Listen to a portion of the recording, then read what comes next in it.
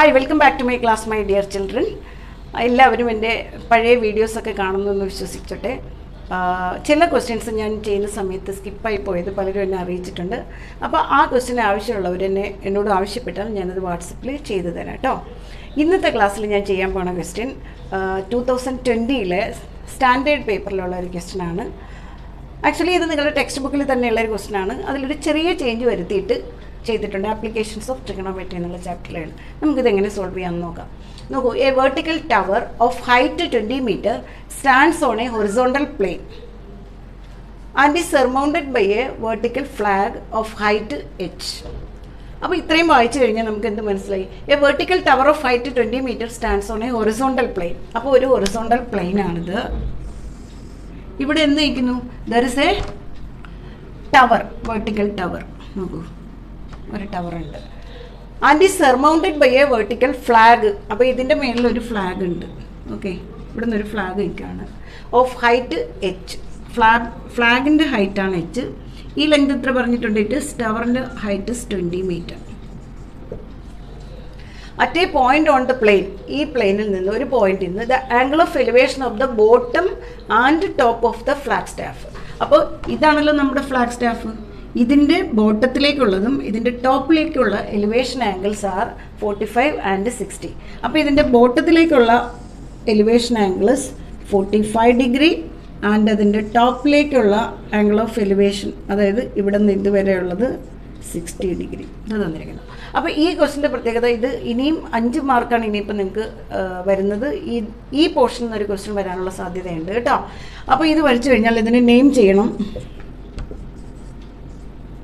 Okay, ഇപ്പോൾ correct ഫിഗറിന് 1 മാർക്കുണ്ട്. അതുകൊണ്ട് ഫിഗർ തെറ്റിക്കരുത്, എന്നാലേ നമുക്ക് കറക്റ്റായിട്ട് ചെയ്യാനും പറ്റത്തുള്ളൂ. ഇപ്പോൾ ഇത് കംപ്ലീറ്റ് ആയല്ലോ. നോക്കൂ, 20 meter ഹൈറ്റ് ഉള്ള ഒരു ടവറിൻ്റെ ടോപ്പിൽ വീണ്ടും ഒരു ഫ്ലാഗ് സ്റ്റാഫ് ഉണ്ട്. അതിലെ ബോട്ടത്തിലേക്കുള്ള ആംഗിൾ ഓഫ് എലിവേഷൻ 45 degree, അതിൻ്റെ ടോപ്പിലേക്കുള്ള angle of elevation 60 degree. Okay, ഇനി ഇതെങ്ങനെ ചെയ്യാം? നമുക്ക് ഫൈൻഡ് ചെയ്യേണ്ടത് എന്താണ്? ഫൈൻഡ് h ആണ്. അപ്പോൾ ടെക്സ്റ്റ് ബുക്കിൽ അതേ ക്വസ്റ്റ്യൻ തന്നെ ഞാൻ പറഞ്ഞല്ലോ, ഒരു ചെറിയ ചേഞ്ച് വരുത്തിയിട്ടുള്ളൂ. അപ്പോൾ ഇവിടെ എത്ര റൈറ്റ് ആംഗിൾ ഉണ്ടെന്ന് നോക്കൂ. ഇതിന് 90 degree അല്ലേ? ABC ഉണ്ട്, ABD ഉണ്ട്, 2 റൈറ്റ് ആംഗിൾ. അപ്പോൾ ഈ 45 degree വരുമ്പോൾ എപ്പോഴും നമ്മൾ 45 മുമ്പേ എടുക്കുന്നത് എന്താണെന്ന് വെച്ചാൽ tan 45 1 ആയതുകൊണ്ടാണ്. So from right triangle ABC, opposite side by adjacent ഏതാ വരുന്നത്? tan 45 is equal to എത്ര വരും? BC divided by AB, that is 20 divided by AB. Tan 45 we know it is 1 equal to 20 divided by AB. Therefore AB equal to എത്രയായി? 20. കണ്ടോ, 20 meter. അപ്പോൾ തന്നെ നമുക്ക് ABയുടെ length കിട്ടിക്കഴിഞ്ഞു. ഇനി നമുക്ക് അടുത്ത റൈറ്റ് ട്രയാങ്കിൾ എടുക്കാം, ABD. അപ്പോൾ അവിടെ ഫ്രം റൈറ്റ് ട്രയാങ്കിൾ ABD, അവിടെ നമുക്ക് എന്താ വേണ്ടത്? h വരുന്നത് opposite side by adjacent, tan തന്നെയാണ്. അപ്പോൾ tan 60 അല്ലേ? That is equal to BD divided by AB. tan 60യുടെ value is √3. BDക്ക് നമുക്ക് എങ്ങനെ എഴുതാം? BC പ്ലസ് h എന്ന് എഴുതാമല്ലോ.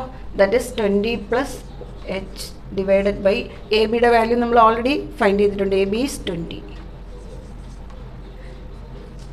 അപ്പോൾ ഇവിടെ നിങ്ങൾക്ക് യൂസിങ് 1 ഇക്വേഷൻ 1 എന്ന് എഴുതി കൊടുത്താൽ മതി. ഓക്കെ, അപ്പോൾ cross multiplying we get 20 √3 equal to 20 plus h. നമുക്ക് h അല്ലേ ഫൈൻഡ് ചെയ്യേണ്ടത്. അപ്പോൾ 20 ഇങ്ങോട്ട് ട്രാൻസ്പോസ് ചെയ്യുക. 20 √3 minus 20 that is equal to h. Now take common 20 into √3 minus 1 that is equal to h.